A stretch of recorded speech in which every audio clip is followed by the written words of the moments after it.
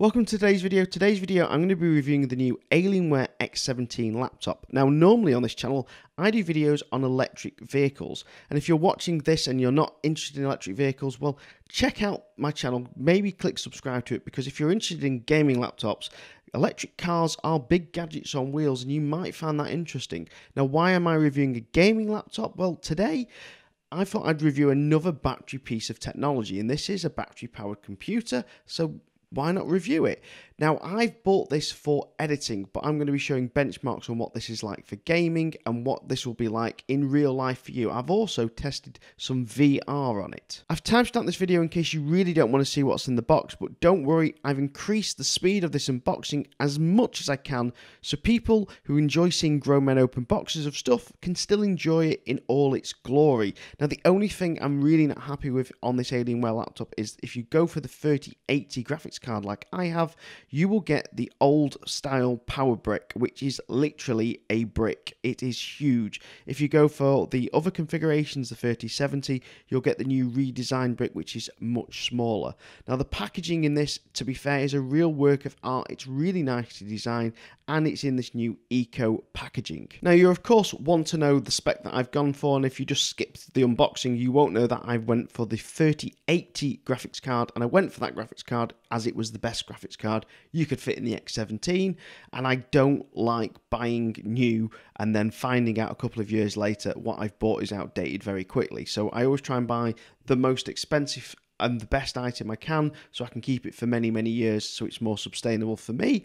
So I went for the 3080 graphics card, and then you're going to say, obviously, you went for the i9 chip. No, I didn't. I actually went for the i7 chip, and the reason I went for the i7 over the i9 is because the i9 chip was quite a lot more money, and I figured that the i9 chip would probably get a lot hotter in this laptop chassis than the i7, and probably be firmly restricted, and I won't get the same speed as I would out of the i7 anyway. So I went for the i7.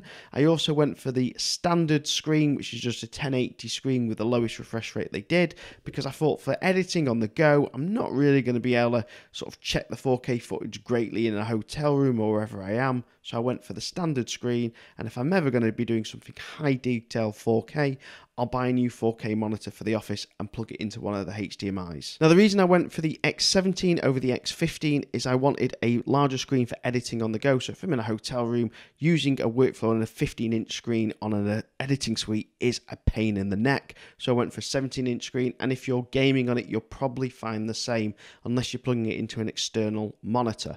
The other reason I went for the 17 is if you look at the cooling of the M series laptops, the M15 and the M17, there's better cooling in the bigger chassis cases. So I thought there'd be better airflow, and you'd get more, less restriction airflow.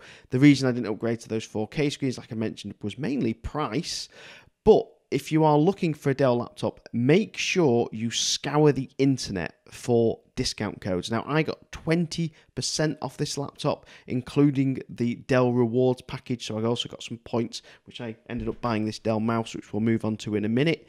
But make sure you look for codes. There's always at least 10% codes available, but there's often 15% codes. And occasionally, if you're really, really lucky and time it right, and you're willing to wait long periods of time, you can often find 20% discount codes. Now, this is my first gaming laptop, and compared to my old EliteBook HP, it is completely blown me away the amount of RGB you get in this. Now, it's got a full RGB keyboard, and it's per key RGB, which means you can set each individual key a different color, or you can have this rainbow effect that I've currently got going over the laptop. Now, it is a little bit dim, it's not very bright, and you can't see it, for example, when I'm talking here in the video at the moment, and it's a bit faded. You've also got the RGB alien head power button, which you can change color, or it can change color with the state of the battery or if you're plugged in. And because I've got the 3080 graphics card, I have the RGB trackpad as well on this. Now, the RGB doesn't stop there. You've also got the RGB alien head at the back of the laptop, and you've also got the RGB Tron bar at the bottom of the laptop. Now, the Tron bar and the alien head at the back, for me, don't make that much sense for most people, because most people never see them, because they'll never see the back of your laptop, because it's going to mainly be up against a wall. However, for me, I'm actually going to turn the laptop round especially when I'm filming videos like this or doing my usual electric car videos, so you can see that Tron bar and you can see that alien head, and I can make them do effects for the videos just because I think they'll look good as a background shot for the video. Apart from the Tron bar at the back, you've also got most of your connections. Now, most of your connections apart from your power and headphone jacks. Your power and headphone jacks are located on the far left for your power and the far right for your headphone jack. And on the back of it is where we've got all our connections. Now, I'm in two minds about the connections at the back, and let's first of all explain why I'm in two minds. If, for example, like now, I can plug all my cables in and the cables can drop at the back of the desk and they're nice and hidden, and it looks neater for when I'm filming like this, or it looks neater if you're in a desk environment like this all the time and you don't want cables sticking out the side of your laptop and possibly covering the fan takes of this laptop, because it's got a lot of fan gates on the side but also on the back, but wires are less cumbersome on the back because they'll more likely be dropping out the back. Forgetting all that aside, why am I finding it annoying? Well, if you've got a USB drive, a thumb drive, and you're plugging this in occasionally, you're going to have to lean over the top of the laptop if you're going to plug it in, halfway through the day. It could possibly do with maybe a USB-C or standard USB-B port on the front or the side of the laptop, just for easy access. Just one would be fine, just so you've got quick, easy access to plug something in very quickly. Leaning over the laptop is a bit of a pain in the neck, and it is weirdly difficult to find the ports at the back because they're black and the Tron bar kind of blinds you a little as you're looking for them. My frustrations don't end there. I'm actually a bit disappointed with the amount of ports you get. Now, you get two USB-C ports, which are both Thunderbolt 4 enabled, which is fantastic for keeping the machine running up to date, because there's all sorts of things you can do, like upgrading the graphics cards with an external proper PC graphics card on there in the future when this 3080 starts not kicking out enough power. So that is a great addition. You've also got on there two standard USB ports. You've got one Ethernet port, you've got a HDMI port and a display port.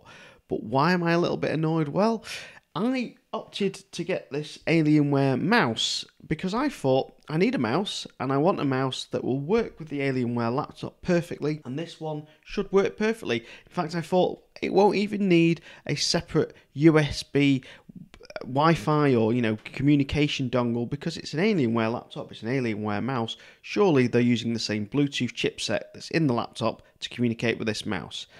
You're wrong. You have to use the USB that came with this mouse to plug in the back of your laptop, and now I'm down to one USB port, which I need quite a lot because being a YouTuber, I'm often got stuff plugged in like external sound devices, cameras, and all other peripherals. Now, I could, yes, use a USB-C adapter and have extended ports, but the idea of a laptop is to cut down on the amount of stuff I have to take with me, so it's a little bit annoying. I do wish there was a couple more USB-B and C ports on the back of this laptop. Something else that is actually missing on this laptop when it comes to ports is you have an SD card port, which is absolutely fantastic. Unfortunately, Dell decided to only put a micro SD port in this, so if you're using full-size SD cards, you're gonna have to bring a separate adapter with you to read those cards, which is, again, I don't understand why Dell have done it. Looking inside this laptop, there is plenty of room that they could have put a full-size port in and still a mini SD port in. So they could have actually had both, or just a full-size port, and then you can bring those easy to take with you adapters for turning a micro SD into a full-size SD. What's the performance like? Well, out of the box, I got 11,866 on TimeSpy, and if you're interested in seeing the TimeSpy results, they are down below in the description. I also then updated all the BIOS settings and the drivers and didn't tweak anything else, no overclocking, and I reran the test and I got 11,962. And this is just having the fans on performance and the power on performance. No other chipset changes, no clocking and no special drivers, just the Alienware drivers that you can download straight from the Alienware update machine. I'm really impressed with those scores, but I wanted to then take it into a more real-world test, so I ran Flight Simulator on it, which at the moment is probably one of the most intensive games you can get. And it performed flawlessly with everything on Ultra on this screen. Now, this is only running at 1080, so I haven't got a 4K screen to fully test it on, but I believe once you plug a 4K separate screen in it, because this hasn't got a muck switch in and you turn this display off, you should even get even more performance out of the graphics card. So anyone who's got one of these and has done a separate bench test, then please leave that benchmark test below in the comments and I will approve it so everyone else can see it. But I want to take this one step further. So I've done a Microsoft Flight Simulator, but what is this like in VR? Well, I, as people may already know, have an Oculus headset. So I programmed this up to run on Oculus and Flight Simulator, and I pretty much have everything cranked up to Ultra on VR, and that is really impressive, really intensive game, and this running on VR. Now there is a small problem with the Intel i7 and i9 11th gen chipsets with VR. It can crash, and I did a workaround where you basically disable the internet when you launch the game so it's not doing anything in the cloud, and that is the small problem that should be fixed shortly. So if you are VR gaming in one of these new 11th gen Intel chips, then just be aware there is a short-term fix, a hot fix on what you can do to make it work until Intel have released some new drivers to make VR games recognised by this and not crash. However, I bought this machine for editing. So what is it like at Premiere Pro and editing? Well, compared to the old EliteBook, it is like being in a different world. I can edit flawlessly. I can scroll all the way through video footage as I'm, pre-editing, recording it, which is really graphics intensive. I can put loads of filters and all sorts of layers on and still drag and move around without any issues whatsoever. It is absolutely flawless. Now, I've not done a full render on a 4K video yet, but this video will be done in 4K and rendered in 4K, and unless I had a problem with it, then it probably was absolutely flawless. And I'll leave a comment down below in the description on how long it took to render this entire video in 4K for uploading to YouTube if you are interested.